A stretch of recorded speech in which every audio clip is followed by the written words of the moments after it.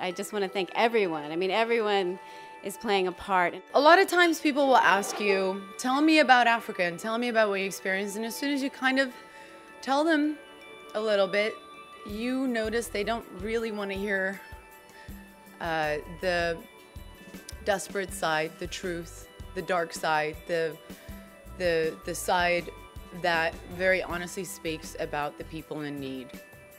And about the people who should have healthier and better lives.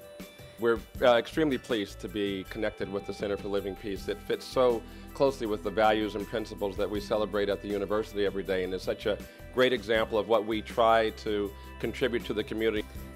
Kelly turned out to be not one of those people. Kelly turned out to be one of those people who actually listened for 2 hours while I cried and told her about all the stories of the women and children who have touched me.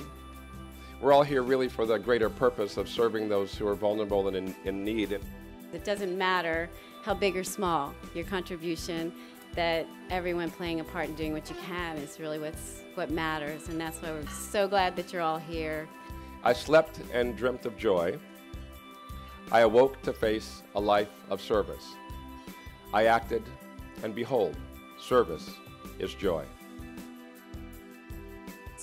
Charlize Theron Africa Outreach Project and Mpalanchele Partnership was formed. They provided services to over 50,000 school-going youth and community members.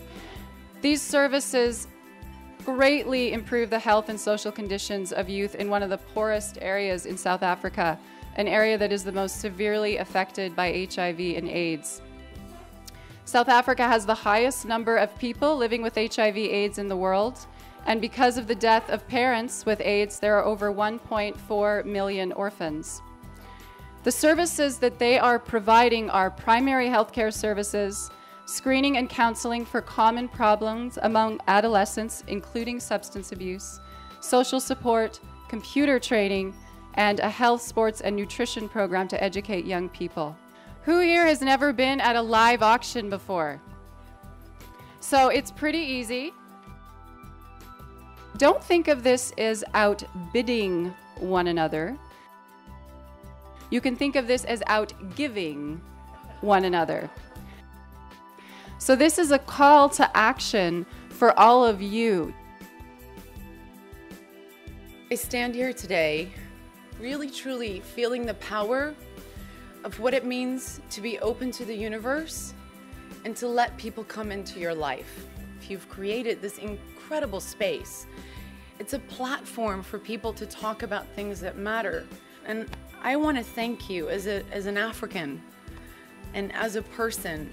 I just want to say, if there's anything that we should walk away from tonight, is look at who you're sitting with, be open to conversation, because people come into your life for a reason. And, you know, we all set out to do good, but I think the potential of what you're really capable of doing really lies within the people that you meet who carry you and take you to the next level. And that's all I want to say tonight, is if anything, be open to that. We are so blessed when we get to meet people who are willing to do the things that we can see but maybe can't do ourselves. So I want to just thank you all for being here. And here's to the road that lies ahead from us meeting here tonight. Thank you so very much.